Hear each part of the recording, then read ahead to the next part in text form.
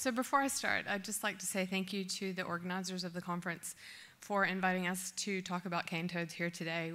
We're very excited about this system and to share with you our plans for a project that we're just beginning. So my name is Leanne. I'm at Deakin University in Australia, and I'm a molecular ecologist.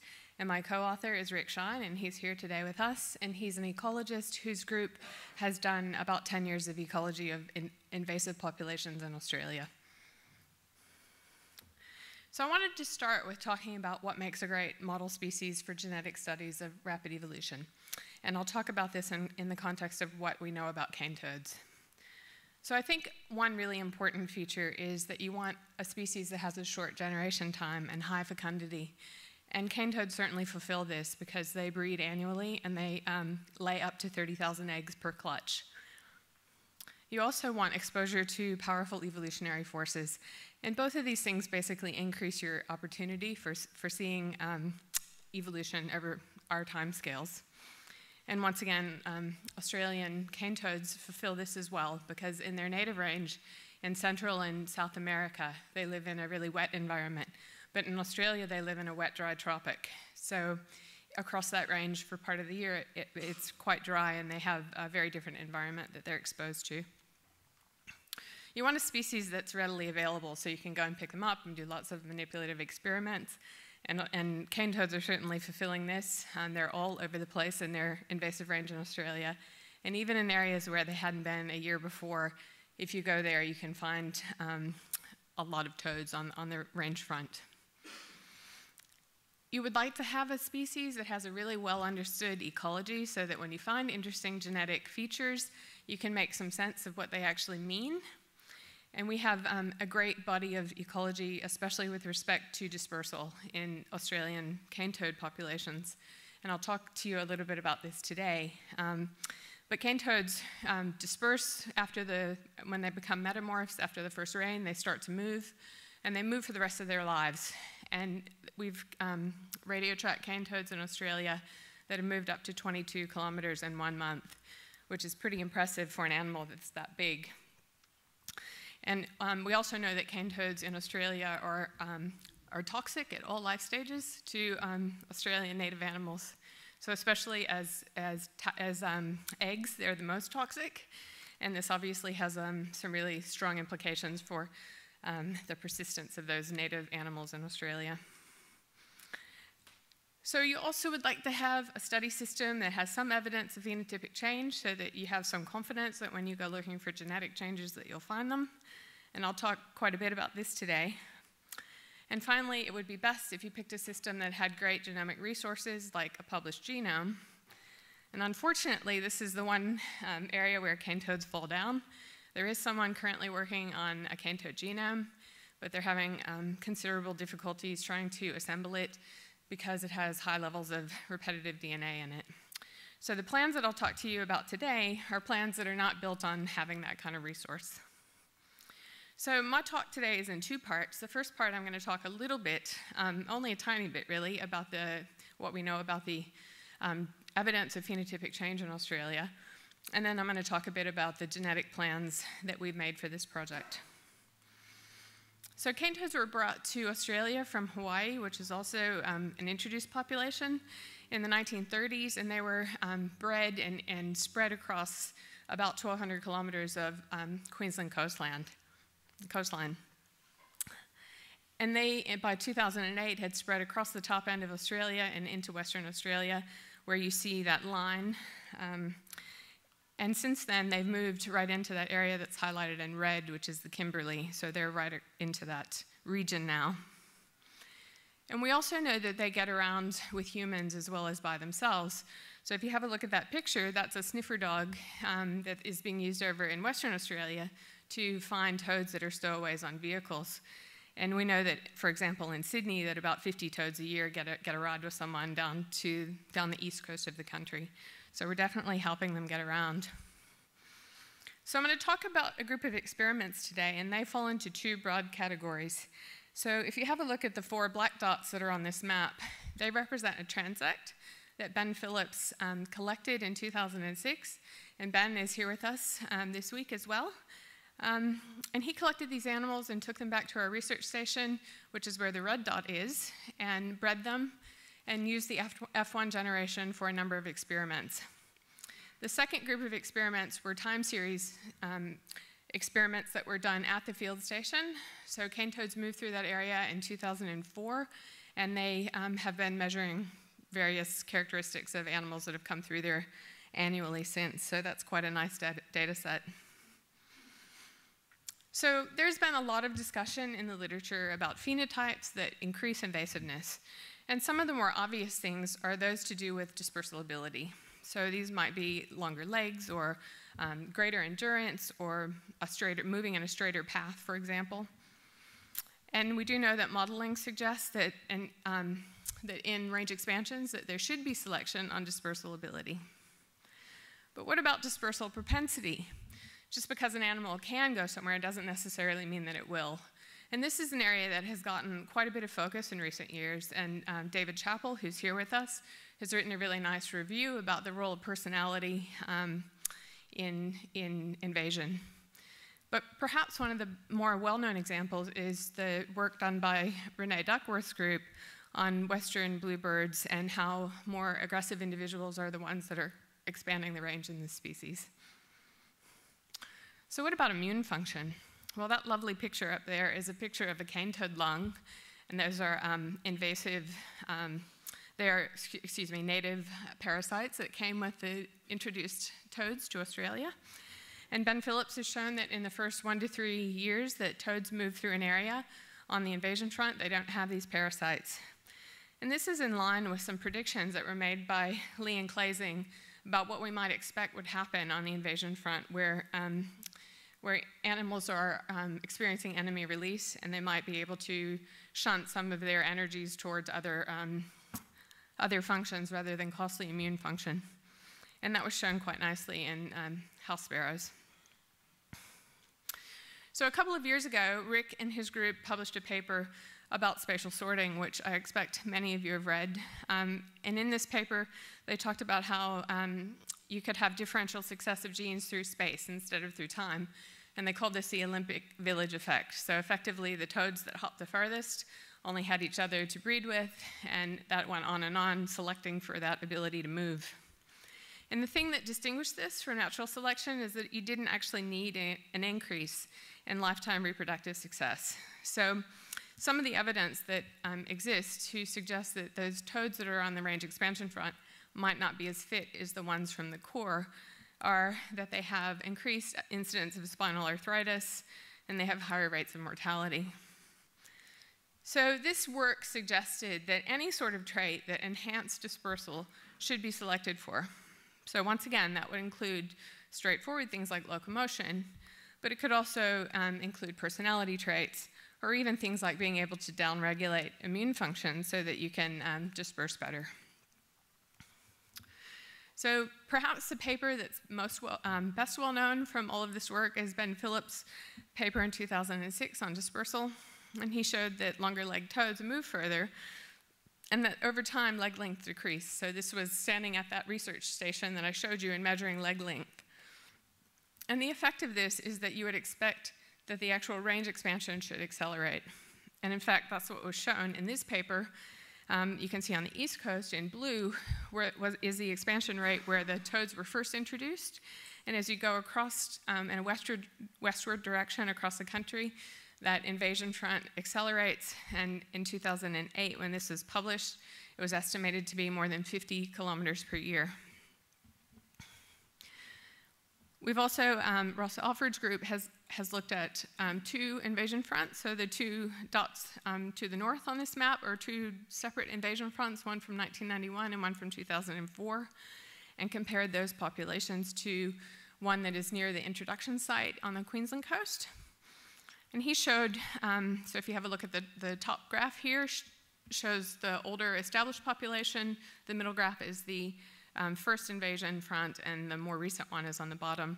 And he showed that those range-edge toads have a higher probability of moving. They move in a straighter path. They move longer distances each time they move. And then the effect of this is that their overall displacement is greater. So we also have evidence that range-edge toads have greater endurance. So this was a study that Llewellyn did looking at two groups. So one group on the left are the invasion front toads, and on the right you see the established population. The top graph shows you speed, so there's no difference in speed. But on the bottom graph, you can see that total distance moved for these two groups was significantly different. And once again, the effect of that is that the top graph shows you the invasive population, so they're moving, they're displacing greater amounts than the core population. So what about personality? What do we know about that in toads? Well, we don't know a lot about it right now, but it is an active area of research in our group at the moment. But there was a paper published earlier this year.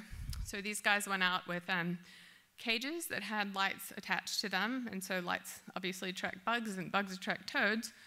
So some of the cages had conspecifics, and some didn't, and they collected these toads, and those that came to cages with conspecifics, they called shy, and the other toads they called bold. And then they did an assay, a time to emergence assay, and they found that those animals actually were responding differently. And so this suggests that there is some variation in these sorts of traits in the population. Cognition is another area that's being looked at the moment. So we do know that brain size has been correlated to invasion success in birds and mammals, and more recently that's been shown in amphibians and reptiles. And we have people at this point in time that are out doing experiments both in laboratories and in the field in great setups like that one you see in Western Australia. And there will be quite a bit of work hopefully coming out of this area of our research. So when we look at immune function in this population, we do see some differences in metabolic response to bacterial endotoxins. So if you have a look at this graph, across the bottom is distance from the introduction point, with the range edge populations being to your right, and the controls are on the dashed line at the bottom. And so you can see that metabolic response is no different from controls on the range edge, but it is different at the core, and this is in line with those predictions of lean glazing. This year, Greg Brown published a paper where he radio tracked toads, and he looked at how far they moved over a number of days, and then looked at bacterial killing assays, and there was a relationship between, so the further they moved, the less of a response that they had. So when you see this, you might predict that those individuals from the common garden experiment that I mentioned before that were on the range front, that they might actually have a lower response in this assay. But in fact, when you look at it, it's actually quite the opposite. So those guys on the invasion front had the highest response here. Now, this has been explained as potentially some sort of compensatory mechanism, so that those individuals that are on the front are the ones that have to move the most, and perhaps it's beneficial for them to upregulate their immune system because of that. But I would say that this experiment was a bit different than the movement experiment, because in the movement experiment, those animals were out and very active. And in this bottom experiment, they were at the field station and being held. So that could have some impact on these results. So anytime we want to look at genetic change, we need to make sure that we're not looking at phenotypic plasticity. And we do know that there are some good examples of that in Australian cane toads. And in order to tease this apart, it's really important that we do multi-generational common garden experiments, and that we do manipulation so that we can figure out really what's happening. And I haven't talked at all about epigenetics, and that's because we don't know anything about it, but we're planning now to do a series of experiments to try to get into this. So now I just want to talk a little bit about what our plans are. So we know that in introductions that often rapid evolution occurs, and that happens sometimes even when there's very low genetic diversity. And this has led me to ask the question, does environmentally induced epigenetic change drive rapid evolution? So in order to answer this, I think what we need is we need some measure of epigenetic marks. And in our case, that's probably going to mean methylation, since we don't have a reference genome. You need then to look at gene expression to see that those epigenetic marks are actually doing something. And you need to look at sequence data so you can separate out genetic from epigenetic effects. So the experiment that we're just starting has two broad sections. The first section is to look at variation in the wild, and we're hoping to identify some candidate genes that seem to be important to invasion in the species. And to do this, we're going to do another sampling transect across what is now the entire range with some replicates on both ends. So we'll have 9 sites about 200 kilometers apart. And we're going to do transcriptomes of muscle, brain, and spleen and look at gene expression and SNPs in these data. And we're hoping to find some loci that have patterns that look like the two graphs that you see on the left and the middle. So we might expect to see some gradual increase or decrease in gene expression, or we might see a stepped change, which might have some relationship to local environment, or we might see something completely random, which is what the third graph looks like. So those are the genes that we won't look at anymore, and we'll have a look at the first two as our candidates. We're also going to do genotyping by sequencing with methylation-sensitive restriction enzymes, and we'll look for non-neutral loci, and we'll also use presence-absence data to detect differential methylation. In any locus that we suspect that's occurring, we can validate using SMART MSP. The second part of this project is going to be a large common garden experiment, and this is going to have a methylation diet manipulation. So it has been shown in some taxa that feeding mothers can alter epigenetic status of offspring. It's not been done in amphibians to my knowledge, but we're going to give this a go. And we've already collected individuals from the core and the edge and started this experiment, and the F1 individuals are coming through now. So the idea is that we'll treat those F1 individuals with either a methyl plus or a methyl minus diet or a control. And then the subsequent generation, the F2s, will assay. And we'll look at those phenotypic traits that I've talked about already. So we'll look at dispersal related traits and immune function and personality. After those are done, we'll collect the tissues from these animals and once again look at gene expression, methylation analysis. And we can do locus-specific PCR for our candidate genes to look for evidence of genetic or epigenetic change. So we've actually started this, and we have done a muscle transcriptome. We've been able to functionally annotate over 26,000 of our contigs. So if you just have a quick look at this, it's a bit complicated, so I'll just walk you through it. So these are genes that are significantly differentially expressed. And the more red the gene is, the higher the gene is expressed. So in columns, you see individuals, and rows are genes. And the map at the top shows you where these individuals came from. So we had 5 individuals from each of those 4 populations, and those colors are coded on the bottom, so you can see how they fell out with respect to population. So we had 2 main groups of individuals there, and in group 1, almost all of those individuals were from the core, and in group 2, they were all invasion front individuals. So you can see there are large blocks of genes that seem to be doing something interesting. I just want to preface this by saying this is all extremely preliminary. We've only just gotten these results, and I just wanted to show you that it's actually appearing to be a little bit interesting here. So these genes are generally genes to do with metabolism and cell adhesion. And if you just pull out, so this is a list of some of the genes that have the highest fold change, and the ones that have black arrows up are upregulated on the invasion front, and the red arrow is downregulated on the invasion front. And if you just kind of run your eye down that list, these are all genes that you might expect would be involved in individuals that are physically stressed. So obviously we'd like to include those transect populations that I talked about before we make any grand conclusions about this. But also in these experiments, you always have this issue of cause and effect. So if you look at these genes, you would expect that, sure, maybe an animal that's doing all that movement, this might just be an effect of that movement. So having that common garden experiment is really important to try to tease this apart. And ultimately, we'd like to be able to say what role these genes might have in invasion. So in summary, I just want to say that I think there is really strong evidence of evolution in these toads. And we think it's a great model to study for rapid evolution and also looking at genetic and epigenetic mechanisms of invasion. We're going to be increasing the genetic resources in the system over the next few years to hopefully make it easier for other people to work on it. And we're really pleased to be here today, and we're keen to get feedback from you all, and also people that have great ideas about toads. Please come see us, because we're always looking for great collaborators. And I'd just like to say thank you. That's our research team, and the guy on the right is Mark Richardson, and he is the bioinformatician that's been working with us. Thank you.